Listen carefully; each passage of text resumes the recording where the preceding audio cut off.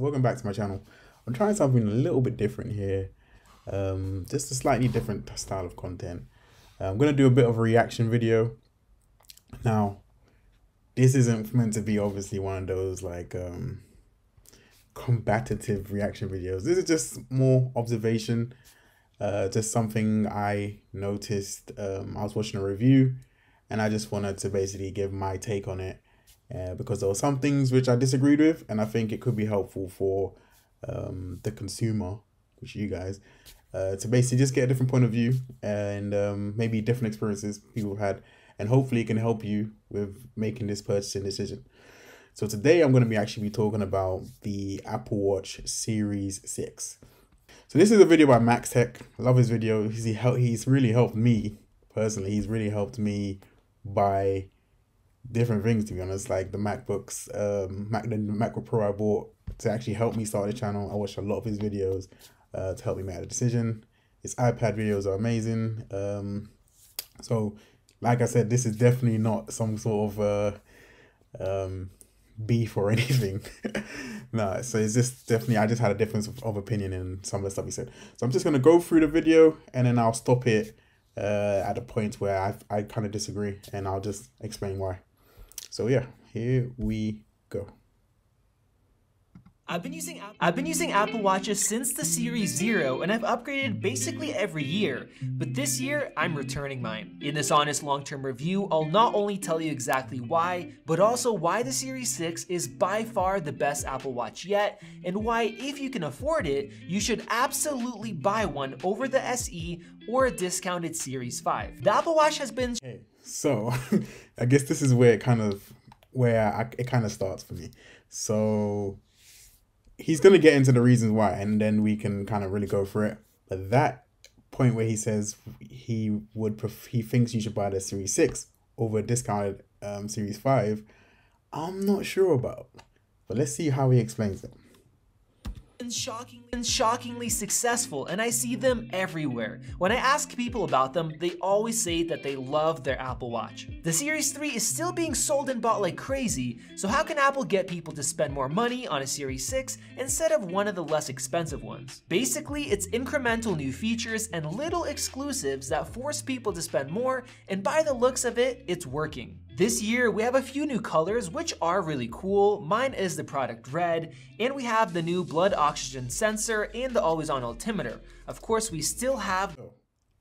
He mentions three things basically which are new: colors, always-on, slightly brighter display, and the blood oxygen.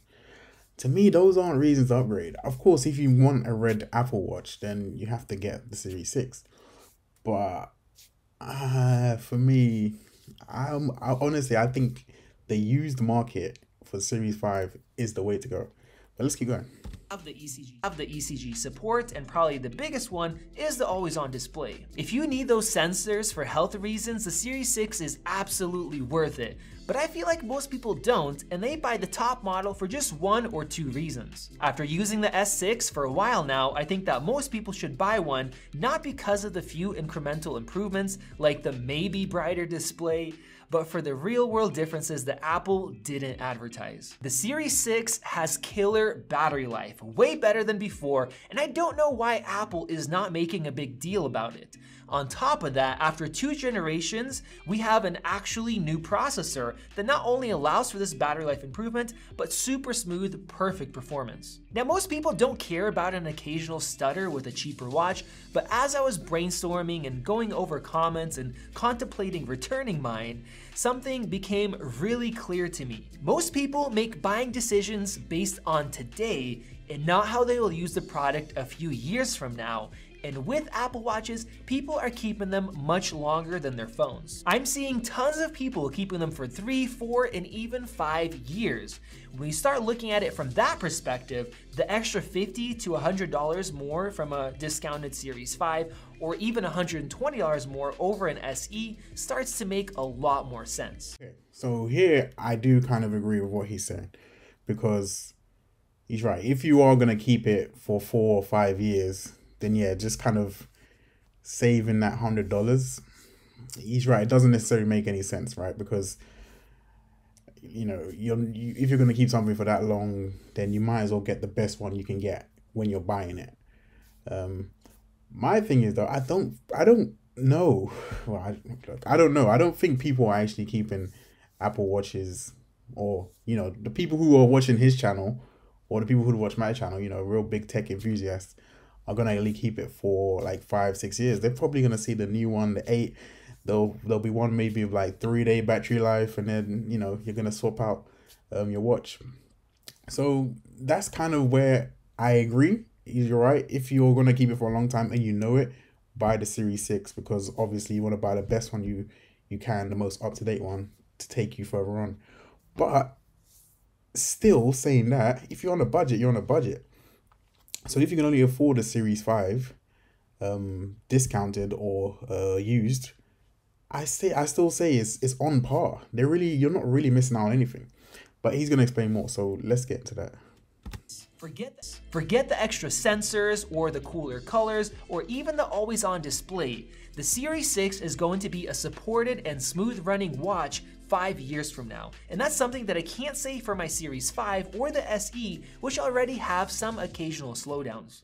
So, in terms of the support, we know Apple is going to support the Series 5 for a long time. I mean, if they're supporting the Series 3, for how long it's been, they're definitely going to support the Series 5. I don't think there's really too much worry. Especially it's one generation between 5 and 6.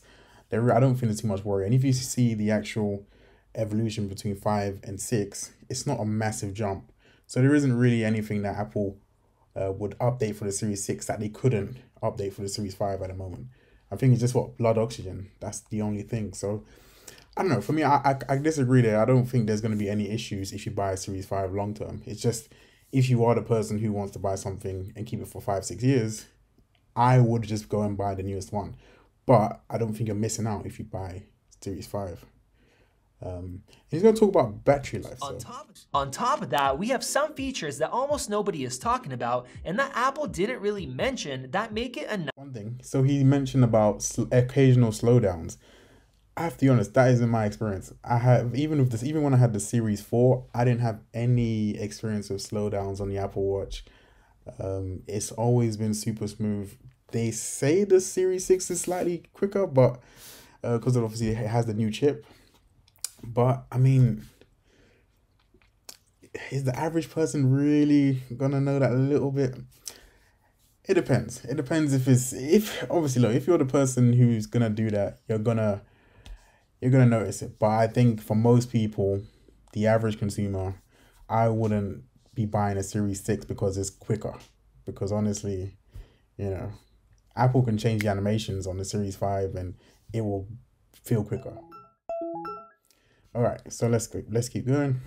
Nicer device. First off, that U1 chip that only the S6 has. We still know very little about it, but based on leaks, it will allow the Apple Watch to not only be very accurately found and maybe find other devices, but support for authentication and for accurate, secure unlocking. Right now, so the U1 chip, is it worth getting it just for that?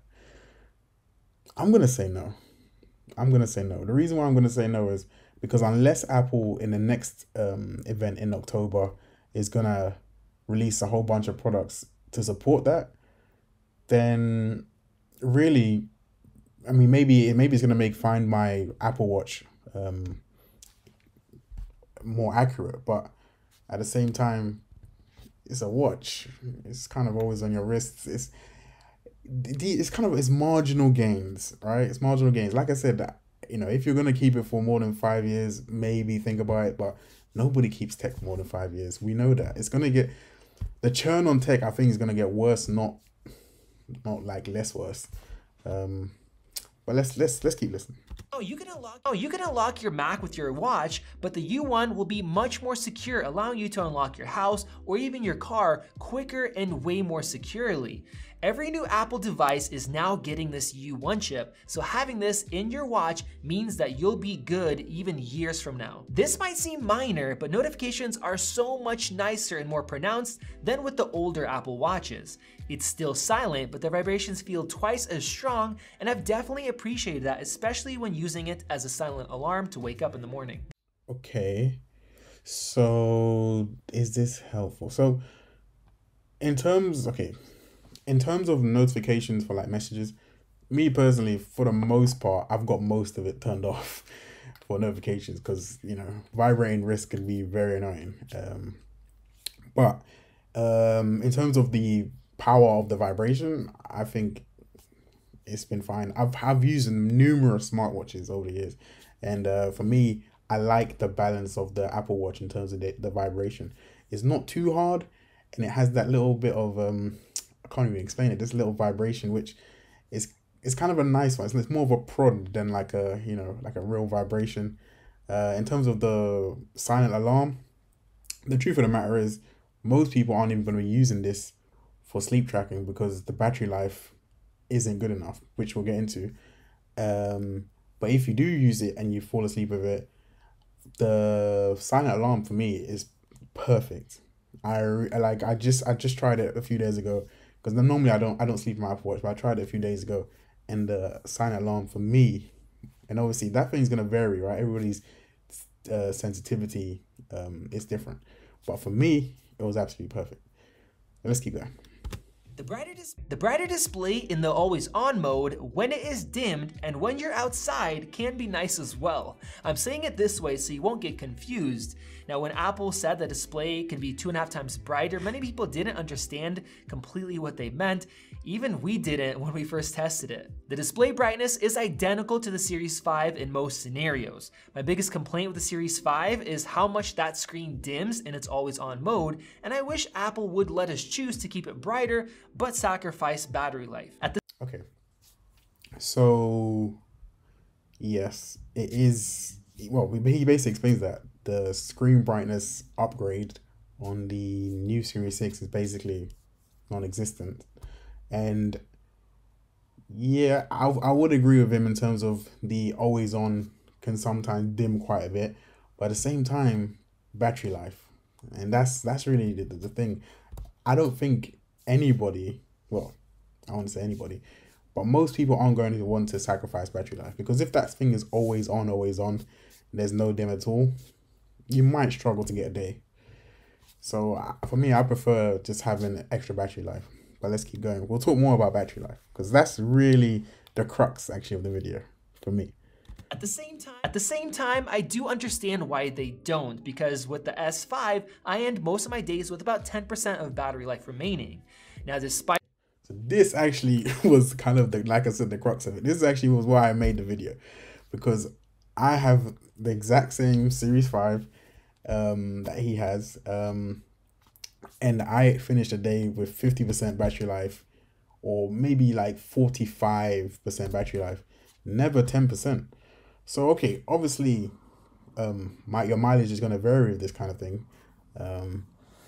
But I really wanted to kind of push back on this and kind of explain a different point of view on this, because I think people might see that and be put off buying the Series 5, where they could potentially save a lot of money by buying a used Series 5 or buying a new Series 6.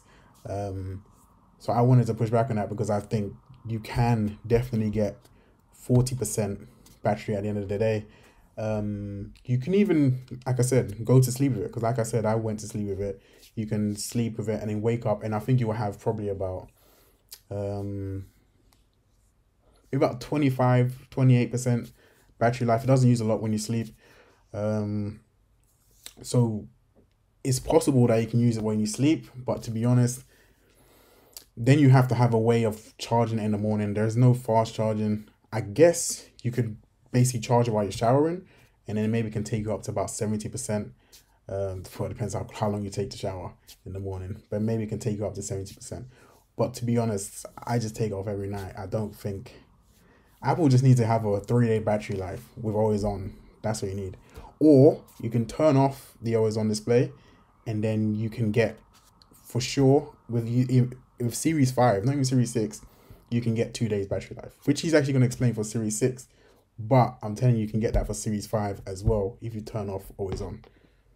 Despite the larger battery in the Series 6, Apple still doesn't let you customize it, and in normal lighting, it's exactly the same. Now let's talk about the most impressive part that Apple won't even admit to, and that's the battery life. It's still rated at 18 hours like my Series 5 was, but there is a world of a difference. Instead of ending with 10% at the end of the night, I now get 35 to 40%. And that's what I'm getting currently with Series 5. So I think it really is just usage varies a lot. So, you know. Other people have commented that at the end of the day, they have 50% remaining. Now let me tell you why having that extra 30 to 40% of battery life can make a world of a difference to many of you, and how some of you guys could get double the battery life compared to an SE. Even though I end my day with 10% battery, other than having the display at its brightest settings, I'm not somebody that pushes my Apple Watch very hard. I do exercise, but it's usually not long and it's usually indoors. The times that I have, for example, went hiking, my Apple Watch ends up dying before the end of the day, and a few times before I was even done with my workout. If I don't take my charger, I'm without notifications or tracking for the rest of the day. With the Series 6, this will be much less of an issue, and not only that, it charges 20% faster as well. So that is a benefit. It being able to charge 20% faster is a benefit. Like I said, I don't think anybody's really gonna, well, if you try and get 2 days out of it, then that's obviously helpful. But if you're not and you're just using it morning and then charge at night, then obviously there's no benefit for charging 20% faster. He talks a little bit about his usage. He obviously lives in a much brighter country than I do, so I don't know if that affects the battery life, in fairness. So maybe the fact that he lives in a brighter location, I don't know if the always on or the brightness is different on his Apple Watch, which drains more battery. So that's difficult to tell. But if you're from the UK, maybe that's how I have to frame it. Maybe if you're from the UK or a country that's a lot more overcast, shall we say. Even though, look, I'd use this in the summer and I finished with 40% as well. So actually, no, I'm gonna take that back. I use this in the summer, and I finish with 40% battery life every day. So it's not that. And his usage is pretty similar to mine, really. Indoor workouts and just, I don't have it on the brightest because, I don't think you need to. It's bright enough. So usage wise, it seems quite similar. But yeah, let's see how you finish this. Benefit is for sleep tracking, which just came out with watchOS 7. With my Series 5, I have to place it on a charger about an hour before bed, and then once again in the morning, or else it will die a few hours into the night. With the Series 6, so this is a good point. Well, actually, let me finish. You could charge it once in the evening, or maybe instead in the morning when you get up and you're ready for the day. And that's with the always on display mode enabled. So yeah, this is the problem, because if you want to do sleep tracking, you can't really do it with the Series 5. He's essentially claiming you can do it with the Series 6, but I think the battery life is basically the same between Series 5 and Series 6. I mean, if Apple are saying it's both rated for 18 hours, he's found that for him, he's getting 30% more battery life than his Series 5. But for me, the battery life he's claiming to get, I already have it. So I don't think like I said, I don't think it's worth necessarily getting it for the battery life, because like I'm saying, it's the same. And what did you say? Now, if you're somebody considering between... The point I was trying to make was sleep tracking. Basically, I think sleep tracking is kind of useless. One, because the way Apple have done it is really it's just tracking the amount of time you slept, which, I don't know, if you've never done sleep tracking ever before, maybe that's useful. But I've used like the Fitbits, I've used other watches, and they give you like way more data. They give you like a sleep score. They give you like how much REM sleep you were in, and the whole sleep cycle stuff. So just for me personally, just knowing how long I slept for is not that great. I think anybody can basically figure that out even without a watch. So I don't think Apple, the sleep tracking is worth it just yet. Maybe it will be in the future, and maybe at that point Apple will have an Apple Watch which could last 3 days, which is basically what I'm waiting for. So I probably won't update my Series 5 until there's a watch that can actually have that superior battery life, which he's kind of claiming here. But I don't think that is, I don't think that's the case, because, like, for example, like I'm saying, I finish with 30 to 40% battery life every night. I don't want to ramble too much, but that is basically the main point of the video. I'm actually going to end it here. He talks a bit more about battery life and just rounds off the video, but that's the main point. If you want to buy the Series 6, if you just want an Apple Watch, actually, I would suggest looking at the used market for Series 5, whether you want the stainless steel or aluminum versions. Look at those markets. Honestly, unless for some reason you need a blood oxygen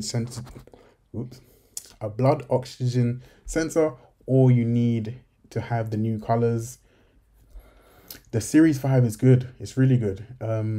You're gonna get the battery life that he's saying is worth upgrading for. I think it already exists. Apple's rating it at the same 18 hours. So, you know, I would more favor what Apple have said in this case. And obviously backed up by my experience too. Look, maybe you should just try it yourself, 5 and a 6. But honestly, in my opinion, buy the 5 and hold on to the 5, like me, hold on to the 5 until Apple make an Apple Watch that has more than 2 days battery life, because then you can actually do sleep tracking properly. I've had a Fitbit, I've had Samsung watches. You can't do sleep tracking if it's 1 day, or even a day and a half. It means you'll always be worrying about having battery life. The Fitbits I've had is like 5-day battery lives, maybe a bit more than that, and you can just comfortably track your sleep, no problem. You charge in the morning, you get 100%, no problem. Apple have to get to that level with the Apple Watch and still obviously have all these features which make it great. So that's my opinion. Like I said, it's not beef, it's just a different opinion. And yeah, so if you found that helpful, hit the subscribe button, hit the like button. I'll be making way more videos, and tell me in the comments if this was a interesting style of video in terms of kind of doing a reaction video to a review. Was it helpful? And you know, maybe I'll make some more of these type of videos. I really enjoyed it. It kind of gets me kind of comfortable and it's just kind of, you know, in my element. So yeah, appreciate it, and I'll catch you in the next video. Peace.